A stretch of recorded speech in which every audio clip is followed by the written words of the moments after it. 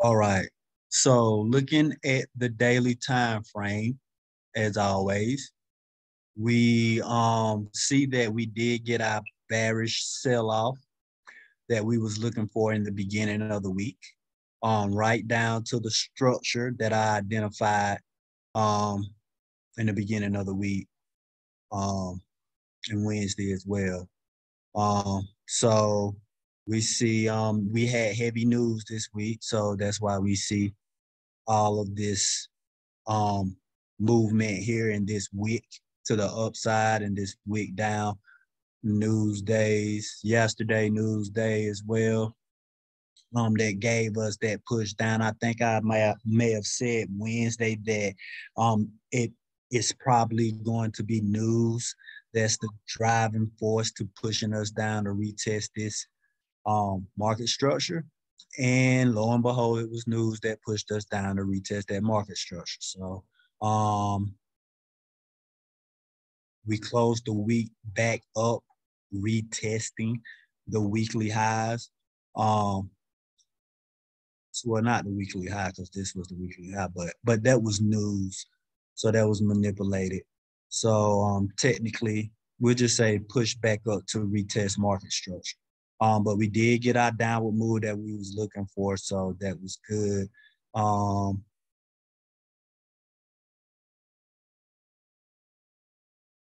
yeah. So with that being said, looking at our currency pairs.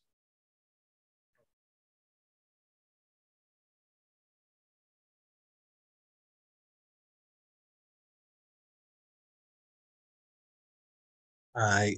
Um, Looking at our currency pairs, we see that of course currencies um, pushed in the opposite direction of the dollar. Um, so we see that we did. I'm sorry, give me a second. Let me see something.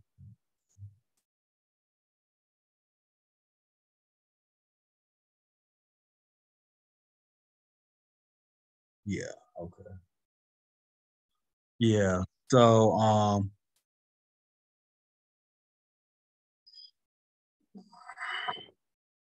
with the news coming out this week,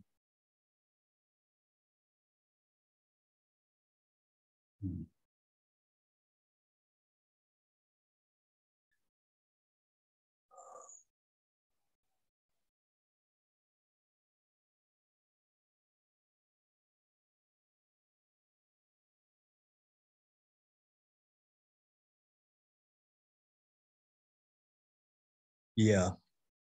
Um.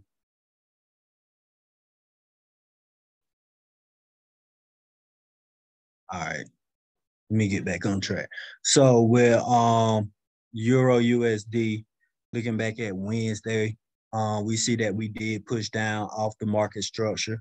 I told you guys that if we did not break back above this yellow market structure, that I wanted to see us come down and fill in, um, attempt to fill in this imbalance. I told you guys that this would be our first market structure that we would retest if we did not break the market structure to the upside. So we did come back down and get that retest. And then, we had news. So with fundamentals, technicals kind of went out the window because we see all of this movement here with news come out. When news came out, and we see that the euro ended the week kind of correlating with the dollar. So I'm expecting to see some big moves um out of currencies next week when they balance themselves back out. Looking at GBP USD, we pushed up off the structure, broke up above structure, retested and pushed up with news. And then we ended the day at this market structure that we previously broke on this up move. So that's where we close the market. We'll see how price action reacts to that market structure when we open back up. Um, Same thing with NZD, USD. We kind of just all over the place with NZD, USD. This week, news, of course, just push through fundamentals. So y'all know how that goes. Ain't nothing you can do about that. Looking at metals, we did get silver to push back down and retest my structure that I identified Wednesday night. Good money. We'll see how price reacts when markets open back up for silver. Same thing with gold. We pushed down to retest market structure that I identified here at 1640, 1640. So we'll see how price action reacts to that when we open up for the new trading week. And oil did get up to retest our market structure this week and sold off of it. I want to see if we come back down to retest this market structure right here. And see if we get a wick to come down and fill in this. And then if we get a wick to come down or price to come down and fill that in, and then we close above this market structure, then that'll be confirmation that we're going to continue to swing up to the upside. Looking at U30, we did get the sell off back down to the market structure that I identified Wednesday night. And we respected that market structure at the bottom, and we popped straight back up to retest market structure that I told you I wanted to see U30 retest at 30,400. So we closed the week right here at this market structure here. So we'll see how price action reacts to that market structure for the new trading week. Last but not least, looking at crypto, we see Bitcoin push through my 1832 level, my 18,832 level and my 18,761 level.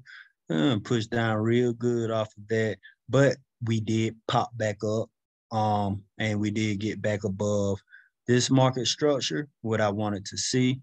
And then we got up to 1980, retested 1980, and couldn't hold above 1980. So we sold back down to retest this previous market structure here that we broke on the way up. So crypto markets are still open. So they're open during the weekend as well. We know that. So we'll see. Bitcoin should be pushing back up to retest this more. Retest this market structure. Yeah, right here. Because this up candle here already retested this market structure. That's what had it to push down. So if we holding this structure, we should be pushing back up to retest this market structure. And you have to see how price action reacts to that market structure, whether we're going to keep going up or whether we're going to respect that market structure and push back down and keep going down. So looking at 8, price came down and retested the market structure I told you guys about Wednesday.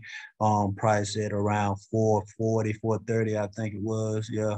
On the bottom of that, I told you guys that worst case scenario, I had 8 coming down to like $4.10. And 8 came down to $4.17. So, I mean, hey, man. It is what it is. We popped back up to the market structure that I said I wanted to see it pop back up if we respected that $4.10 level. So that was an easy position to accumulate some more 8 for anybody who is playing with ApeCoin. So with that being said, that will bring my weekly wrap up for technicals to a close. At this time, I'll turn it over to Carmen so she can give us the fundamental wrap up. It is all yours, Carmen.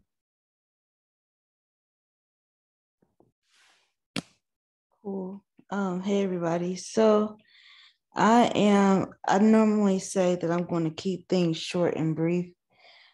This time I am going to keep things short and brief because long story short, I honestly feel like the government thinks the US population is stupid. People have no common sense. They're not able to think for themselves, and that, people are just going to continue to listen to whatever they say and just go at their whim. But that time is going to be changing fairly soon. All because of some stuff I'm going to show you. I'm going to go through the Forex Factory calendar for this week really quick, because we had talked about some of the things that were on the calendar for this week, but we haven't actually just talked about them. So the biggest items that came out this week, ISM manufacturing, which were off. We had quite a few speeches, not just from the US this week, but from other world leaders as well. We had JOLTS jobs. I'm sorry, hold on. I'm on the wrong week. I'm sorry. Last week we had JOLTS jobs, we had NFP. And so that led into this week, which we still had a lot of Fed speeches. But the biggest thing,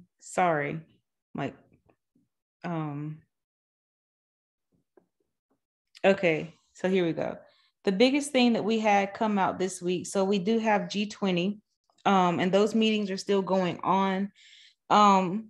They do have some emergency adjunct meetings that are going on that weren't originally on the schedule for G20, just to try to get emergency clauses added for a couple of European countries, also a couple of things to help address the European energy crisis. FOMC minutes, also another important thing. I actually have those minutes pulled up. We'll go over those in a second. We had CPI. So this was no surprise. I mean, if you've shopped in the last year, you know these numbers to be true.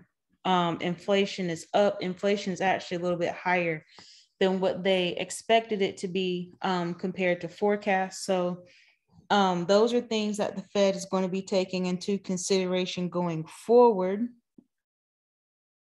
as we continue to look towards how they plan to deal with the next interest rate increase.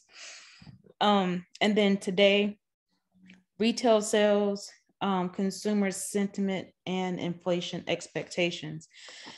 So if you look at inflation expectations based on the University of Michigan numbers, 5.1%. Currently, we're like hovering at like the top of the 3% range, with hopes to get to the 4% range. However, Jerome Powell did tell us that the Fed was going to have to be a little bit more aggressive in trying to get inflation under control. And we actually had Fed members that spoke to the same thing. So I have a few articles pulled up from the Fed. Okay, here we go. So these are the Fed minutes. Like I tell you guys, if you go through the first page, see who was there. So this is the minute. These are the minutes from the September meeting. You can see who was present. It will tell you who was absent, and if there was a voting member that was absent, who was voting in their place. Typically, that does not happen a lot.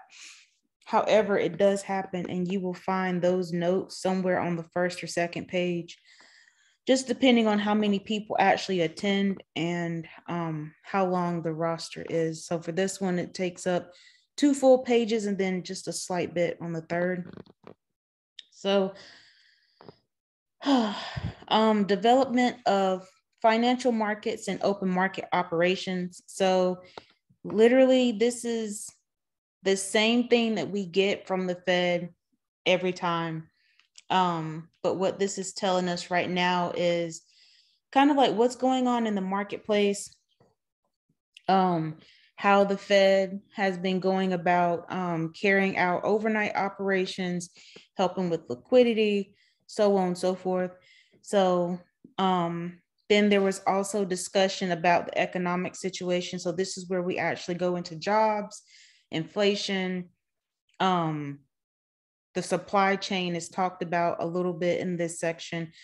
As time goes on, we literally should be seeing less and less of COVID mentioned in these meetings. However, that's always going to be the fallback, the scapegoat event, because the Fed will always tell us that, hey, that's kind of like the reason for why we are doing all of this. But that does not have to be the case. And in a lot of ways, it isn't the case. A lot of this is the Fed trying to fix mistakes that they made years ago, like 8 years ago. And they're just now trying to really put a Band-Aid on the situation. And then they're going to make the American people out to be the blame. And I'll show you how and why in a second. So the biggest thing out of all of this that I want to take away and that you should want to take away is voting action for the next meeting. So in a way, obviously, yes, you care about what the voting action would be. You want to know like which way they were leaning. But the biggest thing for me in all of this, I want to see if they all agree or not. So here, voting for this action, everybody's there. There's no one that voted against. So that lets me know that the Fed is on the same page. That's the biggest key I want to take away from reading this is, okay, is the Fed on the same page or not? Because if the Fed is fractured in their decision making, then we have to take a step back and say, okay, well, maybe this next interest rate decision is going to come down to the wire.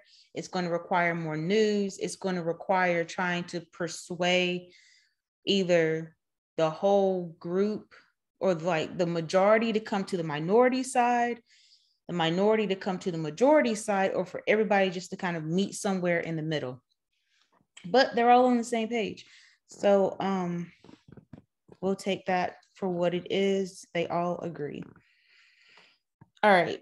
So next meeting is November 1st. And so anyway, we'll be looking forward to all of that. These minutes are important. We kind of talked about all this already. We know what the Fed year-end goal is like 4.25 to 4.5 percent on inflation. So, I mean, we know we're getting increases. We just don't know if it's going to be split up or if they're just going to do it all at one time. So, you can read through the minutes and just kind of see which economic indicators they pulled from. They do go through and pull out individual demographics and talk about jobs versus minorities. They pick apart the minorities. They go through and I mean, they do all this kind of stuff because it tries to make it seem like they care about minority diversity, blah, blah, blah. But honestly, it takes up 3 lines in one paragraph out of 12 pages, whatever. They don't care. It's just, it looks good to be in the report. All right. So the main thing that we should actually be caring about that's coming from the Fed that actually has some meaning and something that's actually of substance to us is all this stuff about CBDCs and the banking system. So they currently have a new paper out about CBDCs. So you can find that here.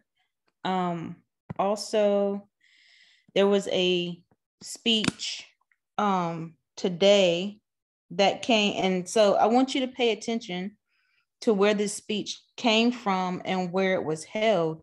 So this is a speech at the Digital Currencies and National Security Trade-offs. So it's a symposium presented by Harvard. So if you know anything about the CBDC research and testing that has currently been done in the United States since the beginning of COVID, you know that Harvard and MIT is facilitating the simulator. So if you go back through and you read the CARES Act, that really long COVID act that everybody was so glad that they got money out of, well, there was more to it than that. In that, the government stated that in addition to giving out all of this money to U.S. citizens, that the Treasury and the U.S. banking system was responsible for creating a digital wallet for every citizen in the United States. So they did that already. And Harvard and MIT are currently testing the CBDC system. So anytime you hear them say, we're not confident in the system, we're not sure how it's going to work, they're going off of research that's currently happening and securities testing that's currently happening in these institutions. So another thing they did that they're not really telling people is that these people that they just so happen to have arrested for cryptocurrency violations, they actually have some of these people working on these committees. They're not working as U.S. officials, they're working as contractors through a private university. So it doesn't have to be made public because it's a private university, and private universities don't have to discuss their financials or their business. So anyway, it's kind of nice to have hackers try to reverse hack a system that you're trying to make a strong system for your banking system within the country. Anyway, so you can go through and read this. It actually is relatively informative. If you don't know anything about the US dollar, how the dollar got to be the half value piece of paper that it is today, definitely read this, because it definitely tells you about how the dollar came to be what it is. It talks about the Bretton Woods system. It talks about CBDCs and the dollar, global threats. It talks about the CBDC in the US versus foreign. It talks about the US dollar versus foreign CBDCs. So it literally goes through all of this, and it actually down here at the bottom, if you want more information about the banking system, about CBDCs, and you want to know what resources the Fed actually uses when they talk about things and write speeches, well, they're right here at the bottom. There's like 16 of them. So you can go through and click on these PDFs and read them. If you really want to know where the Fed gets their information from, you can actually go through and read the NSA paper on cryptocurrencies that came out in 1995. And that will definitely give you all the sauce that you need for knowing why the government knows more about cryptocurrencies than they say. All right, so moving on. So the Federal Reserve invites public in on advance notice of proposed rulemaking to enhance regulators' ability to resolve large banks in an orderly way should they fail. This sounds very familiar. If anybody on here pays attention to banking regulation and law and the Fed and the Treasury, and some of the stuff that they put back in 2004, 2005, Alan Greenspan and some of the other members that were like either consultants or actually a part of the Fed, the Treasury, they thought it would be cool to do a public inquiry. I'm doing air quotes, public inquiry into how they felt that certain things should be done in the banking system. So when you would go into your bank, they had like this little survey thing.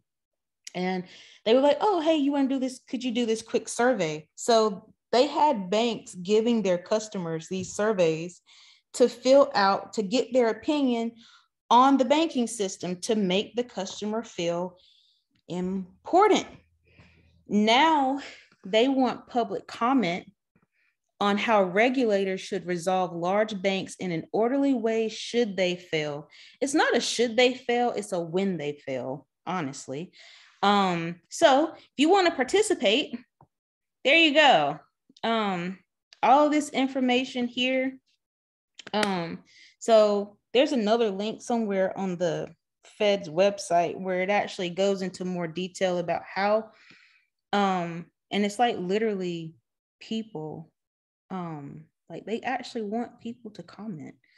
Anyway, whatever. It's very interesting. Because people know very little about the banking system. And then what will happen based on what I was saying to you guys earlier is that they will essentially use this information and turn it around and say, well, we did what the people wanted. We thought this was what the people wanted based on our inquiry of public opinion. Jerome Powell isn't above bringing in public opinion to excuse actions of the Fed. So it doesn't surprise me that they're doing this because, yes, there have been a lot of mergers and a lot of backlash within the financial system since COVID has happened. So if you don't know, there have been a lot of hedge fund presidents, leaders, founders, CEOs, CFOs that have stepped down, left their post. The banking system has had a lot of that happen as well. There's been a lot of consolidation. There's been a lot of funds that were heavily based in crypto that have now been bought out by JP Morgan and some of these other larger financial firms. So when they talk about the banking system growing and the banking system having a lot of mergers, they're not lying. And if you look at how many have happened in this year alone, it's kind of scary. We didn't even have this many mergers happening after the financial crisis. All right. So another thing the Fed put out in the last 2 days, agency announced dollar thresholds in Regulation Z and Regulation M for exempt consumer credit and lease transactions. So I brought this up. I pulled this up because I think there was a book or link or something I saw in one of the groups earlier today that I'm in. So this talks about consumer credit. It also talks about leasing transactions. It also goes through a lot of the regulations that they have within the banking system and how all these things are going to be looked at, new thresholds, small businesses that are taking out loans and stuff. They've set new thresholds for those as well. I just didn't pull up all the articles. But if you come here to the Fed's website and you go to news and events and don't do what I just did, press releases, click on press releases and you can scroll down. And just since they released the Fed minutes alone, if you include the Fed minutes, they released 5 articles and policy speeches. That's a lot. Considering that we're in October, they really don't typically do a lot of this type of these type of speeches and these types of releases. So for your weekend homework, if you just want homework, I mean, you don't have to, but just go through and read these. I mean, it's very interesting. If you don't click on the PDF, like the summary that comes up, it will take you like maybe 3 to 5 minutes, if that, to read it. But a lot of these are interesting. The guidance and what's coming forward from the Fed, a lot of this doesn't surprise me because when you start bringing up the word recession, downturn, depression, deleveraging, everybody gets scared. Everyone wants to start figuring out what can we do now ahead of time. We still have an administration that just won't admit flat out that we're in a recession, but says we could be in a recession soon. Well, if they're saying we could be in a recession soon, we're already in one. We know that we're already in a recession based on definitions of recessions and how economists actually see a recession and not a president who didn't go to school for economy, but whatever, that's none of my business. But anyway, so when you listen to people who actually care about the financial system, you know, and you start to realize that we're in trouble. And if our Fed is talking about should they fail, talking about large banks, well, you really know we're in trouble. And you start looking at how now these banks are so interconnected with one another. Laws and regulations that came out of the last financial crisis made it so that these institutions could merge and become large, even more, quote unquote, too big to fail. They say they're too big to fail because if it were to fail, it would bring down so much of the global economy. However, when you start to look at all of the dominoes that have been built up around one institution, all it literally takes is now a mid-sized institution to cause a domino of effect that globally is going to be hard to come back from. So if what a lot of people say is true, then you have no choice to then actually come out with your central bank digital currency and actually enforce it and make that the new backbone for your economy. And also, if you guys follow congress.gov, you know that there are actual like lawmakers who are now pushing for the United States to go back on the gold standard. Read it, look at all the lawmakers that are actually like on board with this. It's an overwhelming number for it to be the type of policy that it is, but they see the writing on the wall, and it's a lot that's going on right now. We're in October, we're like halfway through. So I'm just interested to see how the month is going to finish out, and I'm interested to see what's going to happen in the next or at the next Fed meeting in a couple of weeks. Next week, we have like mid-range US news. We'll just talk about it on Monday, but definitely like go through. You can watch YouTube videos on some of these articles because there's a few people who actually do really good detailed videos. If you just want to know like more detail in layman's terms, also read it for yourself just to know what the Fed put out there for the people to read and see, just so you have the information direct from the source. And that's all I have. Ooh, beans. We appreciate you, Corn, bringing us that sauce tonight. We needed that. Definitely about to jump into those notes. So thanks for sharing. Thanks for dropping it for us. We appreciate you. Everything you bring to the table. Does anybody have any questions about the weekly wrap up?